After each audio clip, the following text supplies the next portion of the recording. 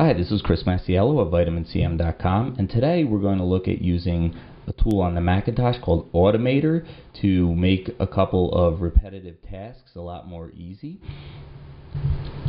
I'm looking at a folder where I have some of my images stored that I took off my digital camera, and every time I plug my camera in, it will import the pictures into a directory and create a subdirectory with the date that the pictures were taken.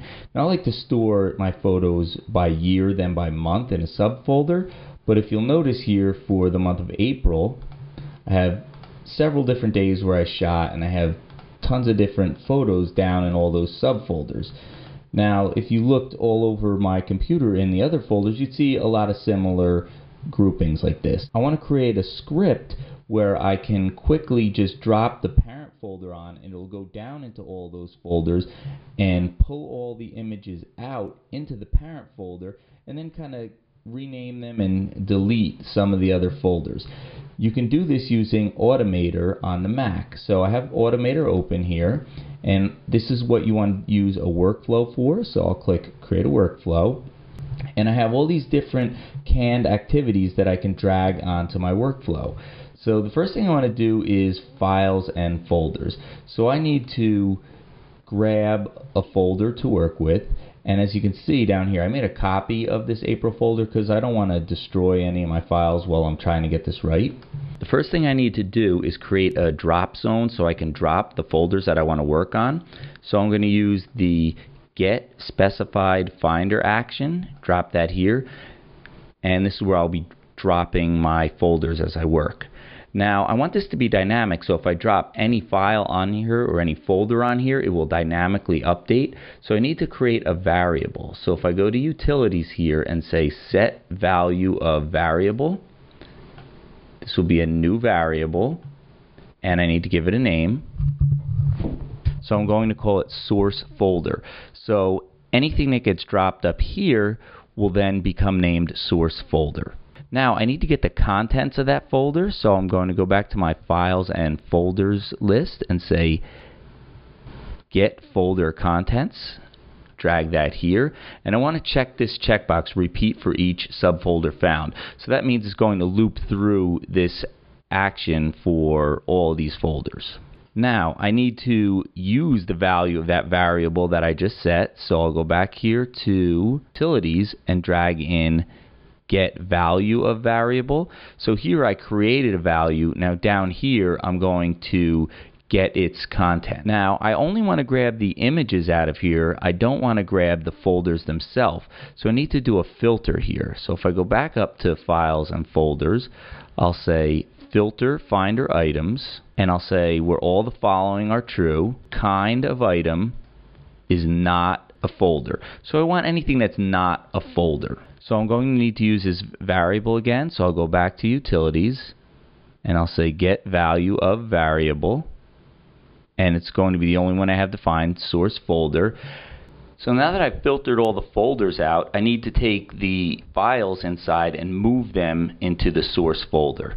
So I'll say Move Finder Items, and it's going to ask me for a location, a hard-coded location. I don't want that. I want a dynamic location, so whatever folder that I use.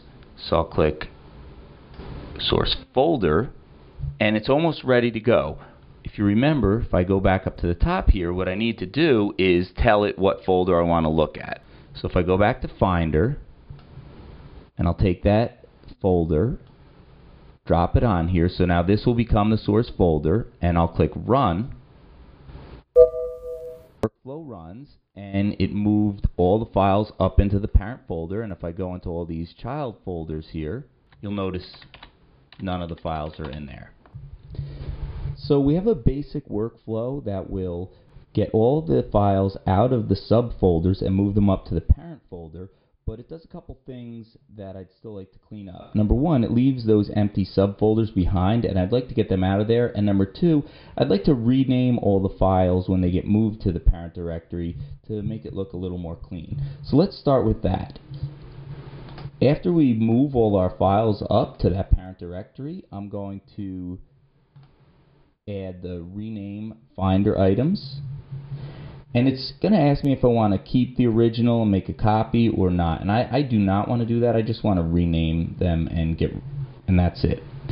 So what I want to do is select Make Sequential. And I don't want to add it to the existing item or name.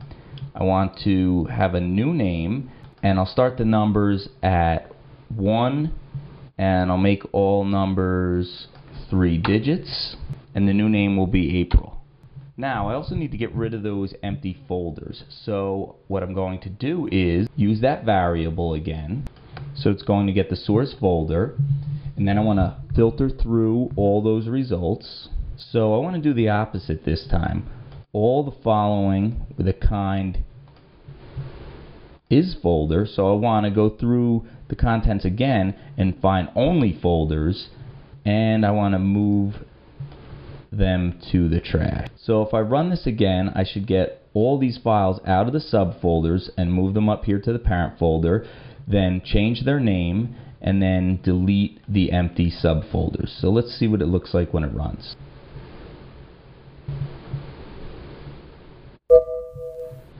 So when it finishes, you can see I don't have any more of the subfolders left, and all of my files were named April, then 001, 002, 003, etc. So that's a pretty complex workflow that will take care of renaming your files, moving them around, deleting the empty subfolders that are left behind. You can use all different types of actions to do all different types of things in Automator, and that was just an example that I wanted to show.